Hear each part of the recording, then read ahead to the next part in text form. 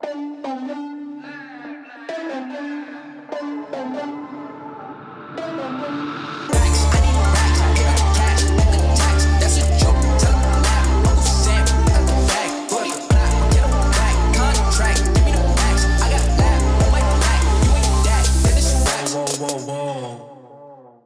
what's going on? It's your boy Jeremiah Dog. I'm here with Kenny Savage at the Savage Council podcast, where we go live and we go savage. Kenny, how you doing, man? I'm good, man. How are you, brother? Doing good, doing good. Good, good. What's up, Visalia? What's good? Yo, what's going on? Yo, let me ask you a question, Kenny. What's? Can you be friends with your ex, man? Oh, That's tough. That's a tough question, but hey, I'm wondering. well, you know, is it your? I think it all depends on how you left off. Yeah. I mean, what do you think? I mean, kind of going off what you're saying, I think it all depends on how you left off too. Because there's some people that I know that are like, oh yeah, me and my ex, we're cool. Like you know, we're not BFFs, but we're cool. You know, we can say hi to each other without it being awkward or without having any type of, you know, unfinished business type feelings. You know what I mean? But yeah, I guess there's a lot of different variables to take into consideration. You know, you have the issue: are there kids involved? Oh yeah. Was it? You know, was it problematic? Was it sudden? Like, because some people, if it's just all of a sudden out of nowhere, there's no indications, and it just comes out and it's like, yo, I don't want to be with you no more. Right. Other person can get like really butthurt, and then they can just, for lack of better words, they can just really make your life really miserable. Why would you want to be their friend? Yeah, I mean, and like also what you said, you know, if there's kids involved, you know, you would hope that if there are kids involved that they can be co-parent, they could be adults, you know what I mean? And I think that's what it comes down to. If there's kids involved, I think definitely we got to figure something out at that point, you know? Yeah, definitely. And that should be number one. Even if you cannot stand the person, right. You know, I think you should probably make some type of gesture to understand that person, or at least accept them where they're at, and just kind of not really take it personal. Because, I mean, you know, you have a lot of issues that go into the way people act, why they say things, different motives. Some people come from a place of hurt. So they could be really hurt that you're no longer with them, and they see that you're doing much better with somebody else or moving on, or just the ability to move on itself. And they can act out of an emotional place where they're still really hurt. So they act out in a way from emotion that they don't really understand themselves. Right. So I think if you have children involved, you need to have an open discussion about what is to be expected moving forward. Absolutely. And I think also, you know, maturity plays a huge part in it. Definitely. Because I know, you know, there's people out there who are in a relationship or who just got out of relationships who like, oh, they're telling everybody, oh no, I don't want to be with that guy because he was this, he was that. Or the guy saying, nah, that girl was this, that girl was that. But at the end of the day, you know, at one point in your life, you had feelings for that person. At one point, you couldn't say what you just said about that person because you loved that person. You had feelings for them.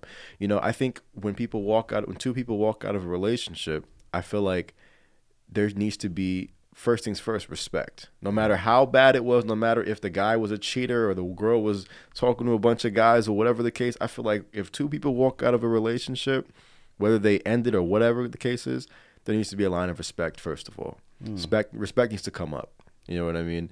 And I feel like also, you know, and it's probably mostly in men, like us men. I feel like us men, we take it as, nah, you know, she, whatever, man. She's just whatever, you know what I mean? But on the inside, we're hurting. On the inside, we're going through the pain and going through the, you know, the emotions are running.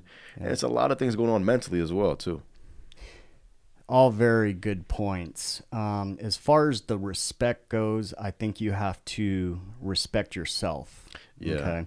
So first and foremost, if you can't respect yourself, how are you going to respect others? Right. And another point is that if you are coming from a place that you are unfamiliar with, like you can't take responsibility for what you've done, how is that respect going to come out of you? Because you're already blaming someone else. You're blaming this, that, the other. Okay.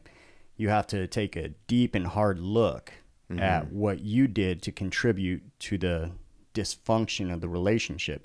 Now, I'm sorry to say, but if you were a super good guy and everything, maybe you should look at, well, maybe she didn't respect you. Maybe it went too far. Maybe she took you for granted. I mean, there's a lot of different variables. Yeah. You're right. You're right. Also, and I mean, like, but don't you don't want to burn your, like, you don't want to burn your bridges, don't you? You don't want to burn, and like, even if it's not a good bridge that you know will probably benefit you, you still don't want to burn your bridges, though, right?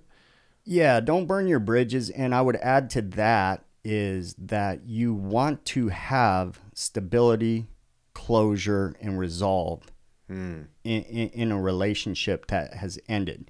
No matter how it ended, both of you guys need to be resolved. Yeah. Otherwise, it's just going to go on, and it's just kind of bad energy. Oh, So, I mean, I could see somebody constantly. Well, let's put it this way. Okay, say you're a guy, you break up, and you don't know why the girl broke up with you. Right. But you want to know. You want to know badly. You think a girl's going to tell you why? No. I mean, you know, like, here's the reality of it. The first cut is always the deepest. It's always the most painful one. And if that's your first breakup, you're going to have a lot of unanswered questions that maybe the girl just doesn't want to hurt your feelings. She doesn't want to tell you how she feels. Or, I mean, I'm not going to blame girls. Maybe they don't know. It just was something about the relationship that wasn't working out for them. And that's okay. But as a guy, we're always looking for, like, oh, well, what could I have done better? What did I do? Did I not give you this? Did I not give you that? Like, we come from a place where it's like, you know, naturally guys are, throughout history, we're providers, first and foremost. Definitely. We are providers of resources, and we've always taken care of ours and our own. So when you are looking at a superficial, like, oh, well, I bought you this, I got you that, I got you a promise ring, why you do me like that? Well, maybe there's other areas that a female needs occupied other than just getting things. Now, whether, you know, at first, like, she just liked your resources and liked going to nice dinners, driving in a fancy car, that gets old. Oh, yeah. And then when you figure out you could get that with anybody, come on, man. So, you know, the down and dirty is like, hey, there's other areas that need to be tended to a female that are outside of just what you give her superficially on the surface. You know. Oh, definitely. It's making you uncomfortable, isn't it? No.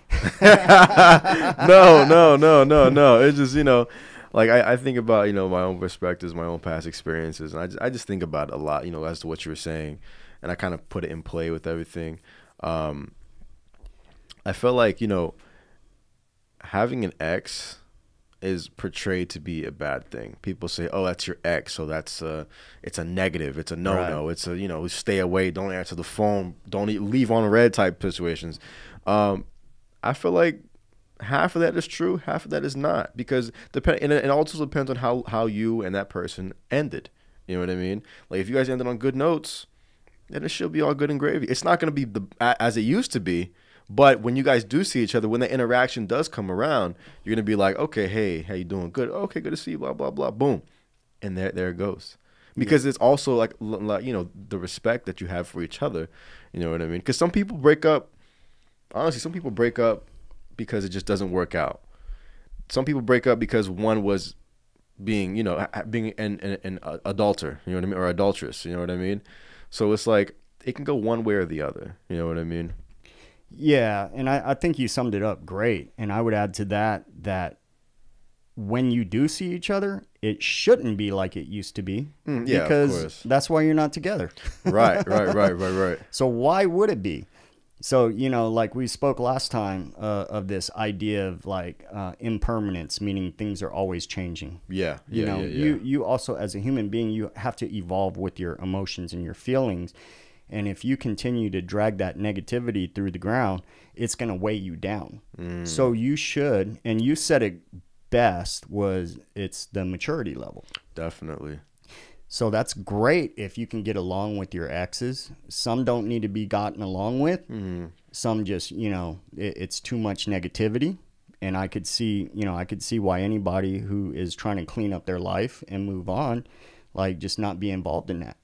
Right. And but now here's the thing, though. Yeah. With the respect, you have to understand that that person is coming from a place where they are hurt, and you don't kick them when they're down. Yeah, okay, definitely. So you don't tell them, you just don't make them more hurt. Okay, and then you just leave the lines open, the communication lines open, and then you try to help that person along too, because I feel like whether you're running game or you're serious, monogamous, whatever, you're still responsible for that other person because you allowed them in your life. Right. And so to just do them dirty would be awful. And, again, whatever that looks like, that's on you, but those feelings do creep up later. And if you're the type of guy that's always running game and that's just your forte, that's what you're good at, you got to understand what can be done to other people can be done to you. Oh, yeah. So one day you're going to be run up on and you're going to be like, oh, shit, this is what it feels like? Yeah, exactly. And, men and women, we all go through that first crazy heartbreak. Yeah. But I think what happens after that is what I think is that what really matters. Like, how do you respond to being your heartbroken? Obviously, a lot of people, we don't know how to respond because we get emotional. We happen to we let things combine with each other, emotions and mentality and whatnot. But I feel like what happens after that relationship, that was good or bad, makes the difference. I feel like there's growth. There's going to be growth in you. There's going to be better because has to be. Yeah, it has to be. Because how do you expect, you can't go into another relationship with your last relationship mentality or what you ended on last, go into it with start it with a new relationship. There's no way it works like that.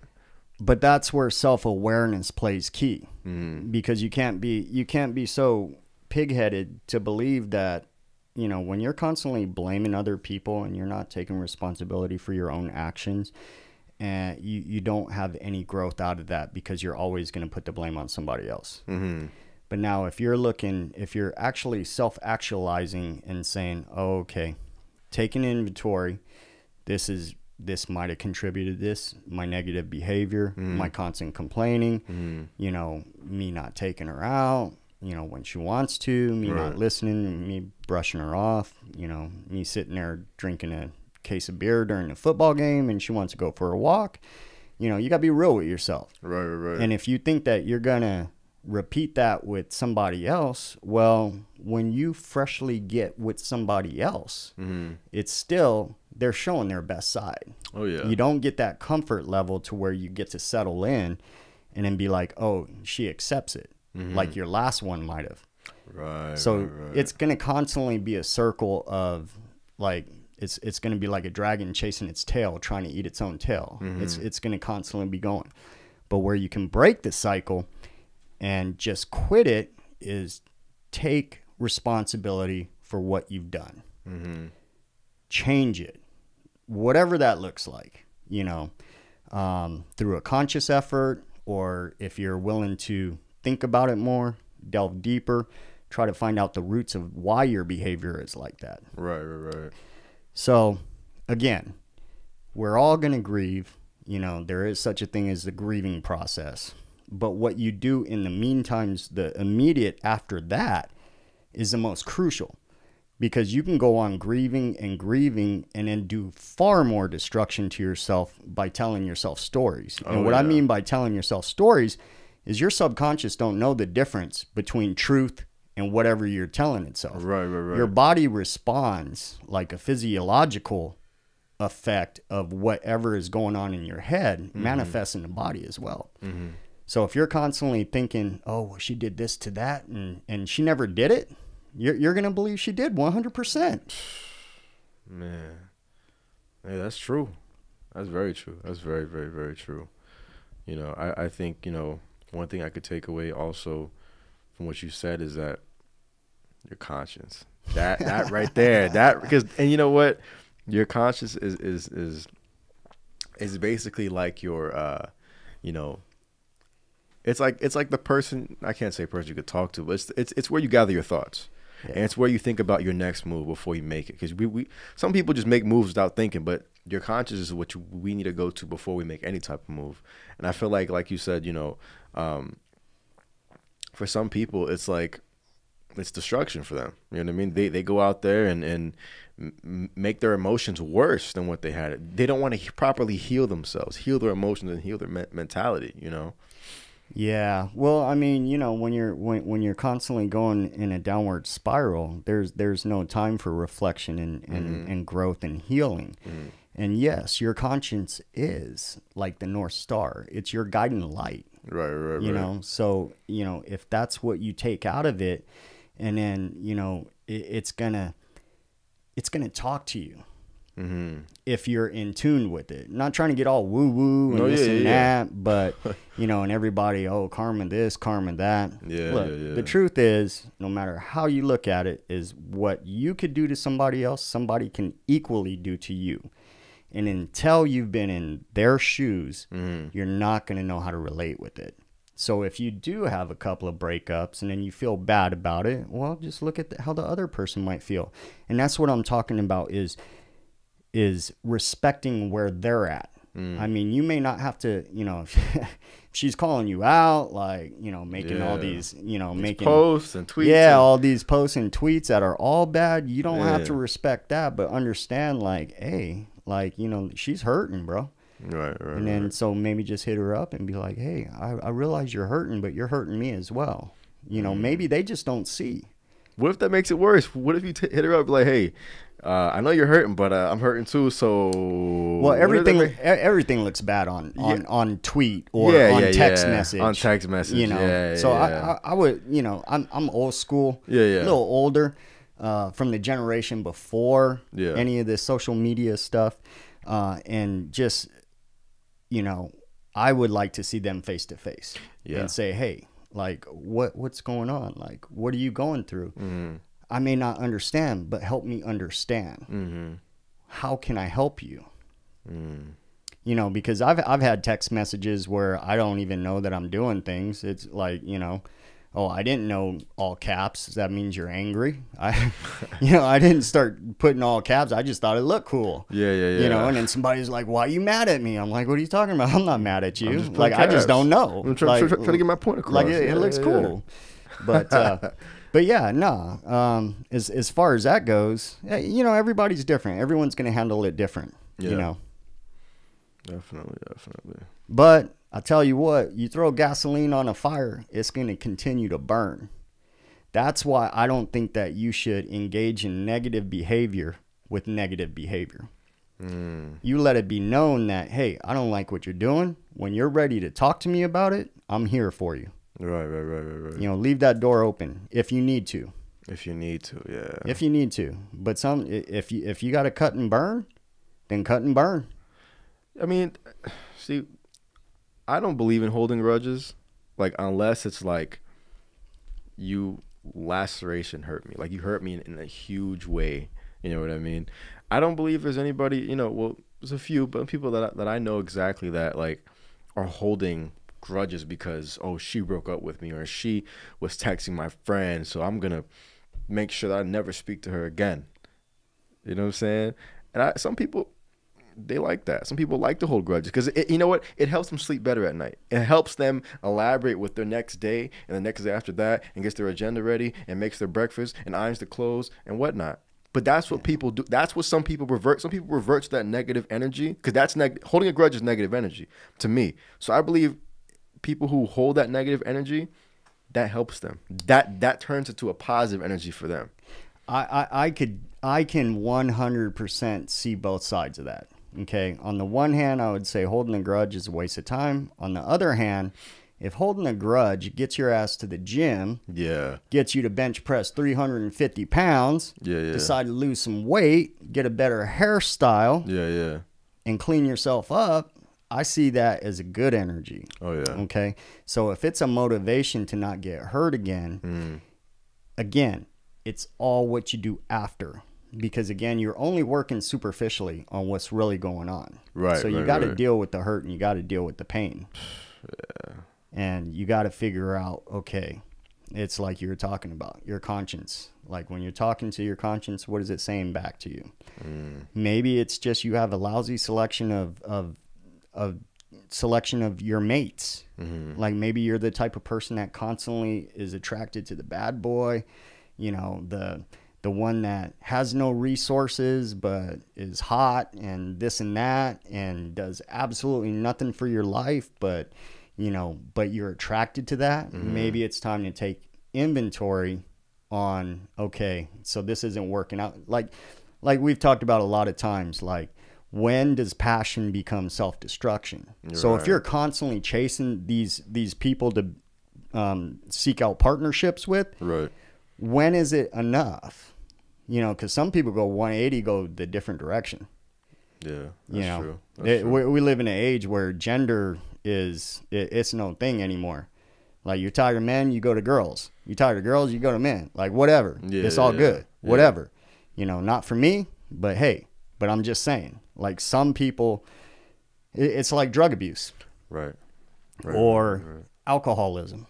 As soon as you're done, you're going to go find something else to replace that emptiness that you feel. Exactly, that hole. So I feel like you have to replace something else with yourself, if that makes any sense. Fix yourself first, because that new person, I guarantee you, that new person is going to be more complete and more conscientious of what he needs himself or her needs herself. And they're going to bring that value to somebody else who recognizes that as an asset to their life. Yeah, definitely. So by improving yourself, you improve others around you.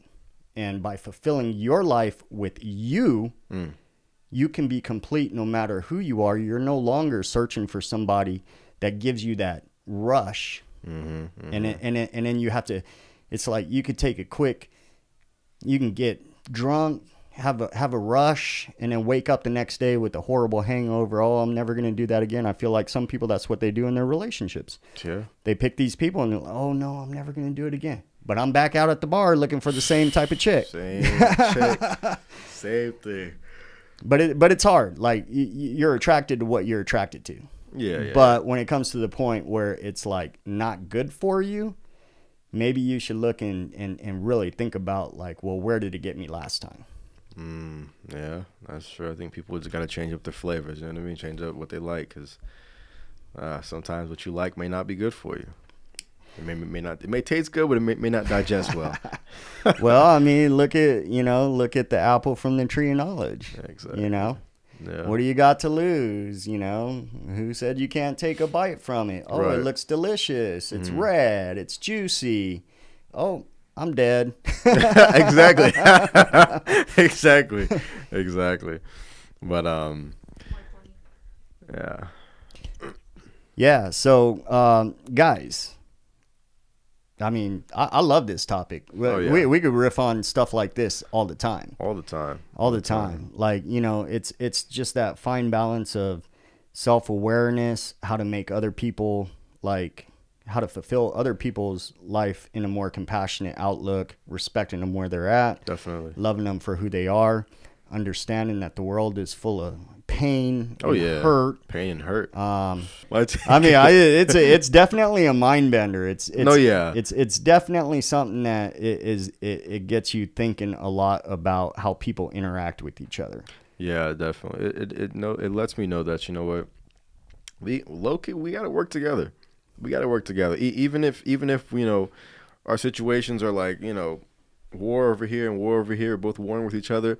At the end of the day, we got to work together, because at the end of the day, we have one thing in common, and that's being a human being. Yes, that's having absolutely. emotion. That's having mentality. That's having, you know, a lot of things going on in our bodies, and we got to take care of each other regardless. Yeah, because eventually you're gonna keep doing what you keep doing, and it's not gonna work out for you. You're always gonna be chasing the wrong set of values. You know, so yeah, I love it, man. I got nothing else to say. All right. Well, since you guys are paying attention, I appreciate you guys for coming to watch this episode on the Savage Council podcast. Leave a like on the video. Hit that red subscribe button if you love what you see, or shoot us a comment if you have any questions or even any topic ideas that you want to hear us discuss. Go ahead and comment down below. Yeah, definitely. Love to hear some suggestions for our shows. So just in case you guys don't know, this is the Visalia's Best podcast, and we do everything. We just riff. This is not scripted. Oh, yeah. You know, sometimes we're just hanging out talking about stuff. Definitely. And then we come on and we're just like, well, let's talk about this. I mean, we've talked about it, but this is something, man, you could keep talking and talking about. So if you have any suggestions, do like J-Dog said. It's your boy Kenny Savage, and that's a wrap.